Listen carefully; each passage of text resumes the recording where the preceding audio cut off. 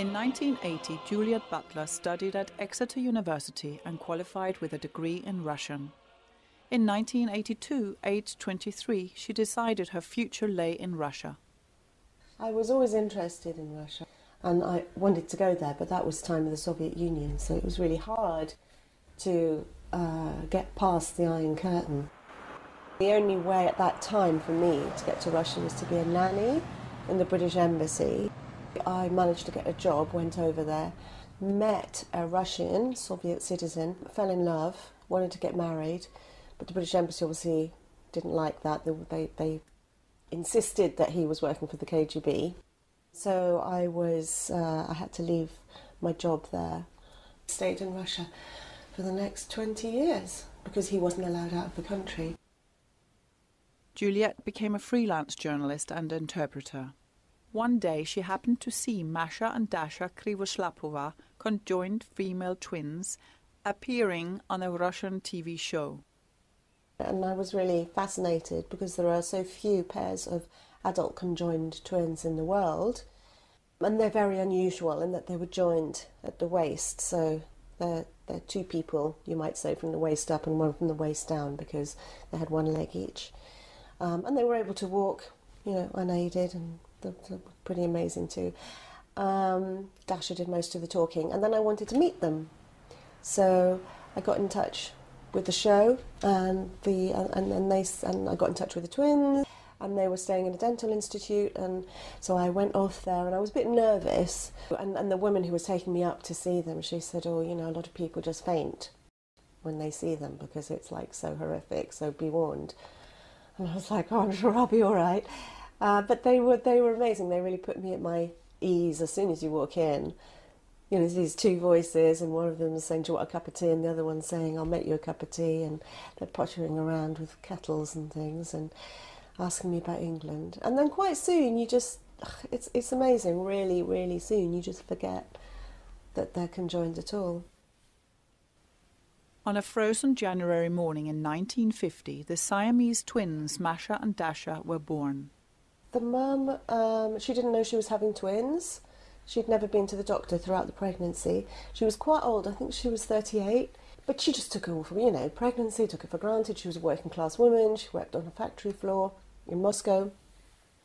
And then when she started having contractions, she walked through this blizzard, a snowstorm. A neighbour took her to the hospital. And of course then she had huge problems having the babies. Of course they didn't know they were conjoined. And then once she'd had them, the doctors were just like, you've had a freak, a monster, and took them away. But her maternal instincts kicked in and she just wanted to see them and breastfeed them, and she wouldn't give them up. So the mother refused to sign this order, saying that she would reject them, saying that she wanted to come and see them wherever they were kept, that she still wanted to visit them. And she would have done, she would have been a lovely mother to them. But they didn't want that because they knew what they were going to do to the twins. No mother would be able to accept or watch or agree to, because it was essentially medical torture. So they told her that the twins had died of pneumonia so that she'd forget about them. Meanwhile, they didn't have to bother about the dad because he'd been brought in to see them, and they were naked on a slab, and obviously there was a shock to him, and he immediately said, I don't want my name on the birth certificate, I don't want anything to do with them, they're not mine. So he never talked to his wife about them again. Masha and Dasha were the most extreme form of Siamese twins, known as Dicephalus tetrabrachius tripus. They were born with 2 heads, 4 arms, 2 trunks and 3 legs. They each had 1 leg and another at the back, the 3rd leg, which was removed in 1968. The twins were regarded as perfect for human experiments, as they each had their own nervous system but shared the same blood supply. Anokhin, a Russian physiologist, carried out a number of experiments on the twins from birth until they were 6. They deprived them one at a time of sleep for long periods as babies, so they'd just keep them awake all the time to see what effect that had on the other one. They would freeze one in ice, bring the body temperature right down to almost fatal levels to see what happened to the other twin. They'd starve one. They'd have food tubes put down them the whole time, measuring tubes. They'd have encephalograms, which is like helmets, measuring their brain. They were given electric shocks to see what their reaction would be. A metronome would tick, and then when the metronome started ticking, they knew they were going to get an electric shock. So they wanted to judge. It was Pavlovian. They wanted to judge, because it's a little known fact that Pavlov used to give electric shocks, not just to dogs, but to orphans. They were treated like guinea pigs. They lay in a cot in a locked room. Their only visitors were hospital staff and scientists, who often wore masks. At 6, the scientists didn't really have anything more to study, so they sent them to an orthopaedic hospital to be taught to walk. Looked after completely differently there by the nurses, especially one, their physiotherapist, Auntie Nadia, who adored them and fell in love with them really and became their surrogate mother throughout their life. They were kept isolated until they were 11, and then they were allowed outside to walk, because Masha was really, really naughty. People passing saw them, and there was like shock went right through Moscow that there's this girl with 2 heads. And ever since that time, there were crowds around the hospital grounds the whole time. And so by the time they were 14, this had got to such a state, the gossip about them, that the authorities decided to move them down to a school in Novocherkassk, which is in southern Russia. It was a boarding school for severely disabled students. The teachers and pupils were kind, and these were the happiest days of their lives. Auntie Nadia came from Moscow to visit them. So at the age of 14, I suppose it must have been, when they were at school, and Dasha and Masha were going through puberty, and I think that Masha decided she wanted to look like a boy. She was going to be butch, basically. Because she was going to make sure that Dasha was as well. So she wanted Dasha to look exactly like she did, which meant that when Masha cut her hair, Dasha had to cut her hair short too. Masha wore men's clothes, Dasha had to wear men's clothes and men's boots and trousers, and there was nothing Dasha could do about that. The twins were very different in character.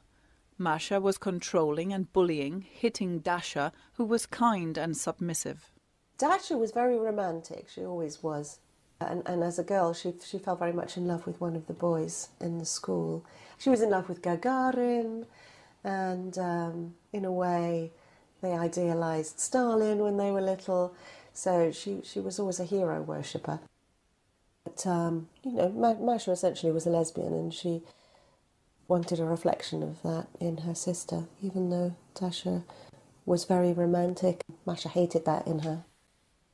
They were 18 years old when they left school, and just a year before they were due to graduate, but they'd realised that they weren't going to be able to get a job in society, that they were going to be sent to an old people's home.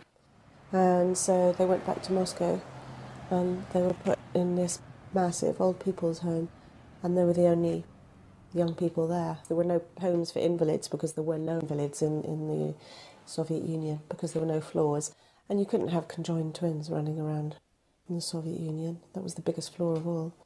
So yeah, that was it. 18 years old, taken to a little room, tiny little toilet, and told, you can sit here and do nothing else for the rest of your life. The twins were constantly moved from one old people's home to another. They were not given a chance to develop their skills. They made a small income from limited work sewing nappies and finishing off pipettes for laboratories. Juliet was the only journalist allowed access to the twins. Well, they'd never met any Westerners before, so there was that. They were interested to hear, had I met the Queen type thing. And they wanted to hear all about Princess Diana. But with Masha, mostly it was just because in those days there was a lot of shortages of food and goods and products, and Westerners could get them through a special chain of shops, Berioska shops. So I could bring Masha and Dasha things from those shops. So for Masha, that was the reason, mainly. And for Dasha, she just It was a breath of fresh air, I think, meeting someone from another country who she'd always wanted to go abroad and see the world, and she was very interesting and she had a really inquiring mind. So she talked all the time to me. She loved asking me, what books I was reading, what films I enjoyed, what living in England was like, what the houses were like. So she was just interested, and I was interested in her because I was quite interested in the whole abusive relationship thing, and I did feel sorry for her. She didn't have many friends. Juliet included the girls in her family life. The twins visited her home and played with her children. Another treat was to take them to the restaurants in Moscow. What they loved most was the picnics in the countryside, where there was no one around to stare at them.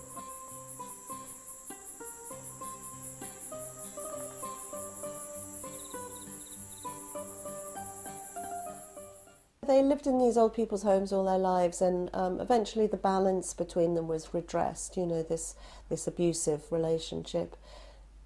Dasha took a stance, and it's amazingly, and I think that is an incredible part of the story. She mothered Masha. Nearly 2000, and essentially Masha had run out of money, and she wanted money for the vodka and cigarettes and nice food and stuff. So she said, write a book, we'll sell the book, I'll get some money. But they didn't really know much about their lives at all at that point. They didn't know what had happened to them before they went into the Orthopaedic Institute. So I find out that they'd been taken from their mother, and I interviewed their mother. Their father had died by then, interviewed their brothers. So it was quite interesting. I found out a lot about their past, which they didn't know. So that was really surprising to them. It was very well researched, the book, but it wasn't as I would have liked to have written it because it was controlled by Masha. So, she was the editor of the book, which annoyed me because I thought there was a great book in there somewhere. Masha contacted their mother Katya, who was overjoyed to meet them, and she visited them weekly. She told them she loved them. However, after 4 years, Masha rejected her mother because she was unable to provide a home for the twins. Masha resented the fact that she and her sister had been institutionalized all their lives. I think that they were happy at the end of their lives. They reached this nice balance. But then at 53, Masha had a heart attack one evening. She was taken into hospital and she died in the ambulance. Dasha obviously realised she died, but the doctors still lied to them because they didn't want to upset her. So they told her that Masha was still alive, she was still sleeping. It took Dasha 17 hours to die. She'd always been afraid of what would happen when one of them died. She had no idea how she would die. She knew she was going to die, but she didn't know how, so she wanted them to give her an injection, to just put her, sedate her at least, but they wouldn't. They wanted to observe how she died. Her heart was still pumping blood to Masha. Masha's wasn't pumping it back, but it was coming back slowly, but with the cadaverous toxins, so she was poisoned. But essentially she got blood poisoning, and she hemorrhaged into Masha. And I talked to Auntie Nadia, who talked to the doctors, and she said it wasn't an unpleasant death, she just slipped away. They were cremated because they'd wanted to be cremated. They didn't want scientists dissecting them after they died, they said. In the Novodevichy cemetery, which is a very kind of prestigious cemetery. After the death of the twins, Juliet rewrote her very moving book about them, called The Less You Know, the Sounder You Sleep. The material came from the tape recordings and interviews Juliet had researched for the book that she had created for Masha. It's a tribute to Dasha and written in her voice. I just sort of felt I should give Dasha more of a voice somehow. I felt that, she'd had quite a sort of tragic life. And she wanted people to realise what it was like to be disabled. I wanted it to be her voice, not my voice at all, not a journalist's voice. I wanted her innocence to come across completely. I wanted the reader to be Dasha.